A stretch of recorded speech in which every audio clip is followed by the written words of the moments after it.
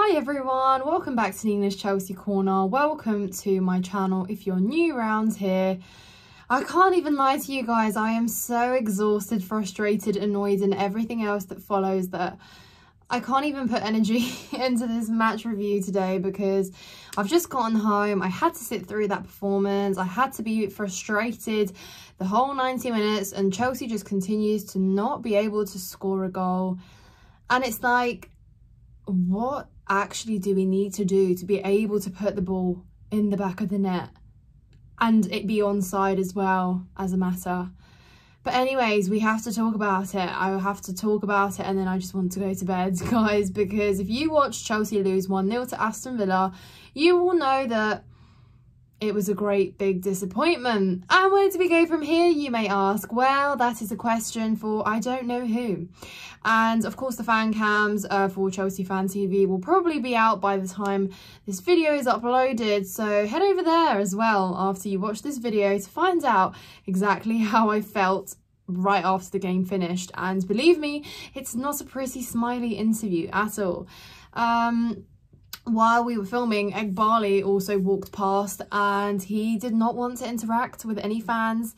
He had his head down, didn't want to engage in any confrontation, and from what I've read on social media, apparently he was in the dressing rooms.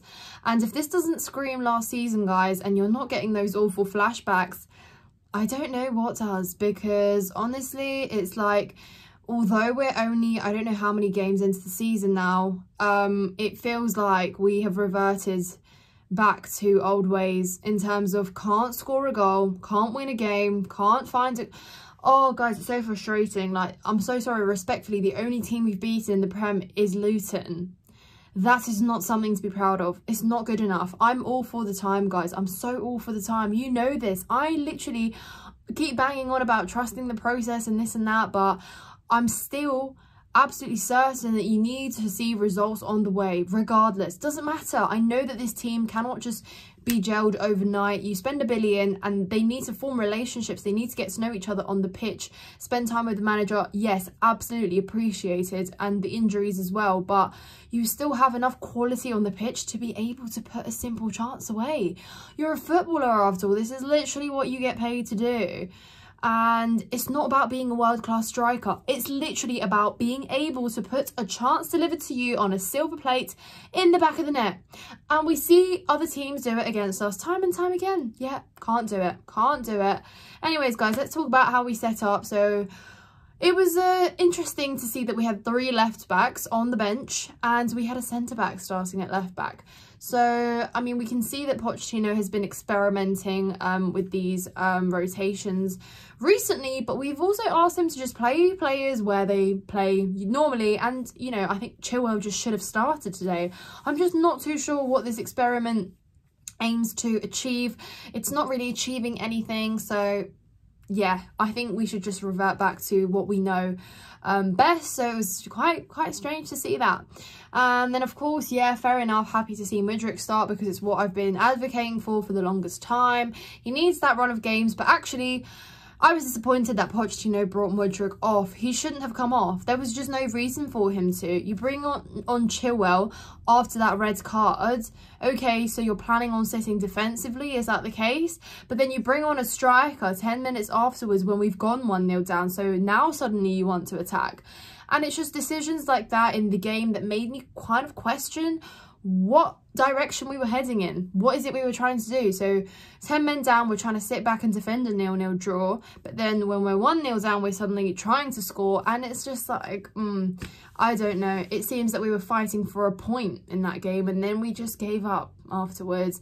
And we were still trying, you know, there were chances created. This is why I'm so agitated, because we did create chances. Mudryk was whipping in balls as well, but just nobody was there to meet them. And wasteful, you know.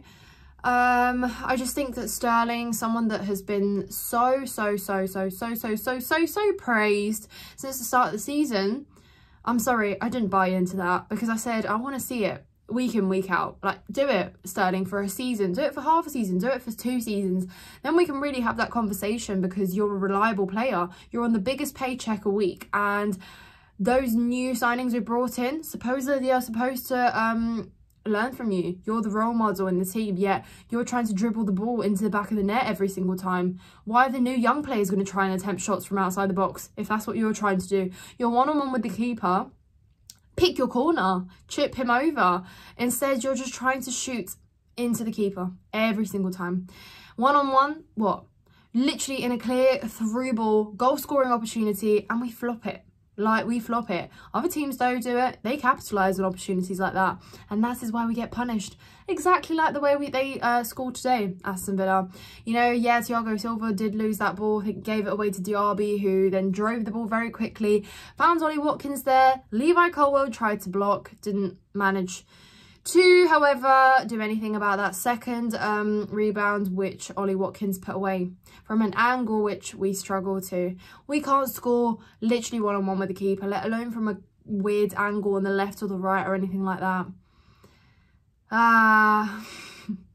Gosh, guys, I mean, seriously, are we in trouble now? What are your thoughts? Because it's really, really difficult to keep faith when you're, you know, not scoring. Like, it's taken us forever.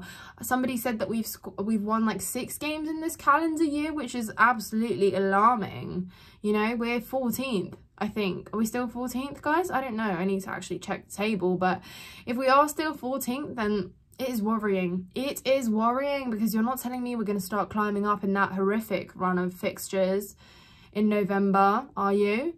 We can't handle it. We're having week breaks off, and then we're playing teams that have played on Thursday that are in Europe, supposedly tired, not used to juggling Europe and Premier League fixtures at the same time. Yet we look like the team that had played in Europe. We look tired. They look like they'd rested for a week. It's not good enough, guys. Yes, Villa played some good football. Can't discredit their football. Yes, I'm looking at us as a team, but still not even able to challenge the slightest little bit. Oh, I don't know. Let me know what your thoughts are in the comments down below. Guys, I don't really want to continue on, because it's just the same thing, chewing the same thing. And honestly, I wish I wasn't getting this negative this early on, because where do I find myself in a month or 2 or 3, and then towards the end of the season? I'm going to have grey hair, guys, by the end of this year. It's actually not funny. I don't know why I'm smiling. It's delirious at this point. But yeah, subscribe, like my video. Comment your thoughts. Let's have a discussion. I know you're all going to be frustrated, and I hear you on that. Completely valid. Up the Chelsea.